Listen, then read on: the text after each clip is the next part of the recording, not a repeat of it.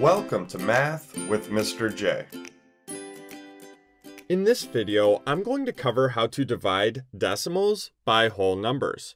Now, decimals and division show up all throughout math, and really throughout life as well. So being able to work with decimals and solve division problems involving decimals will be beneficial no matter what class, level of math, or goal you are working towards. Whatever your situation may be, this should be helpful in better understanding how to divide decimals. Let's jump into number 1, where we have 73 and 8/10 divided by 3. The first thing that we need to do is set this problem up. That way we can go through the division process. 73 and 8/10 is the dividend, the number we are dividing. So it goes under the division bar. 73 and 8/10 divided by 3.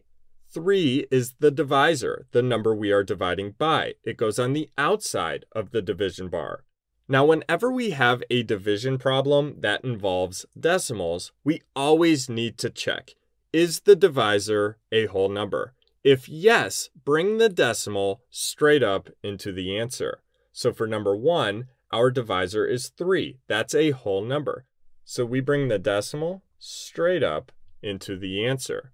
Now we go through the division process, the same process we use when we divide whole numbers. So divide, multiply, subtract, bring down, repeat. We start with divide. So we have 7 divided by 3. How many whole groups of 3 in 7? Well, 2. That gets us to 6. Now we multiply. 2 times 3 is 6. Subtract. 7 minus 6 is 1. And then we bring down. Now we have 13, and we repeat. So we go back to divide. 13 divided by 3. How many whole groups of 3 in 13? 4. That gets us to 12. Now we multiply. 4 times 3 equals 12. Subtract. 13 minus 12 is 1.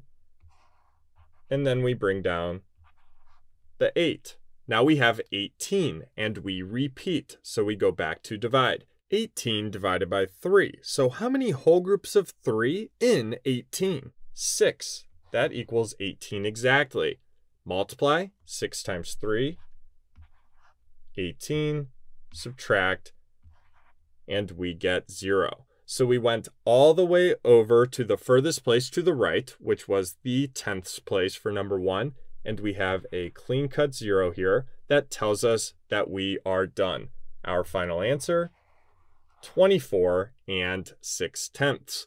For number 2, we will see what happens when we do not get that clean-cut 0, and we need to extend the problem until we do. Let's move on to number 2, where we have 46 and 62/100 divided by 15. Let's start by setting this problem up. 46 and 62/100 divided by 15. Is the divisor a whole number? Yes, 15 is a whole number. That means we bring the decimal straight up into the answer. And now we go through the division process. So we start with divide. We have 4 divided by 15. How many whole groups of 15 in 4? Well, we can't do that. So we need to use the 6 as well and take a look at 46. We have 46 divided by 15. How many whole groups of 15 in 46? Well, 3. That gets us to 45. Make sure that 3 goes above the 6 in 46, not above the 4. Since we used both of those digits and we had 46 divided by 15, that 3 needs to go above the 6. Now we multiply. 3 times 15 is 45. Subtract. 46 minus 45 is 1. And then bring down. Now we have 16, and we repeat. So back to divide. 16 divided by 15. How many whole groups of 15 in 16? 1. Now we multiply. 1 times 15 is 15. Subtract. 16 minus 15 is 1. bring down the 2, and now we have 12. So repeat, and we go back to divide.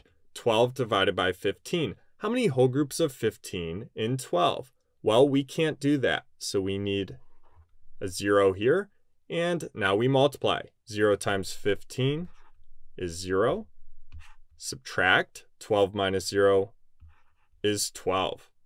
So we went all the way over to the furthest place to the right, the hundredths place, but we have a 12 at the end. We do not have a clean-cut 0 yet. That 12 does not mean remainder 12, like when we work with whole numbers. This answer is in decimal form, so we need to keep it that way. What we need to do is extend the problem until we do get a clean-cut 0, and that will mean the problem is done and we have our final answer. We can do this by using placeholder zeros that we can bring down. So let's use a placeholder 0 in the thousandths place that we can bring down and continue this problem in order to work towards that final answer. Now remember, zeros to the right of a decimal do not change the value of that decimal, of that number. So we are able to use this strategy. Let's bring this 0 down and continue the problem. So now we have 120 and we repeat. So we go back to divide. We have 120 divided by 15. How many whole groups of 15 in 120? Well, 8, and that hits 120 exactly. Now we multiply. 8 times 15 is 120. Subtract 120 minus 120 is 0. So now we have that clean-cut 0, and we are done with this problem. We have our final answer. 3 and 108 thousandths. So there you have it. There's how you divide decimals by whole numbers. Remember, always check, is the divisor a whole number? If so, bring that decimal straight up into the answer. Now in this video, the divisors were whole numbers. I will cover what we do when the divisor is not a whole number in other videos. Those links are down in the description. I hope that helped. Thanks so much for watching. Until next time, peace.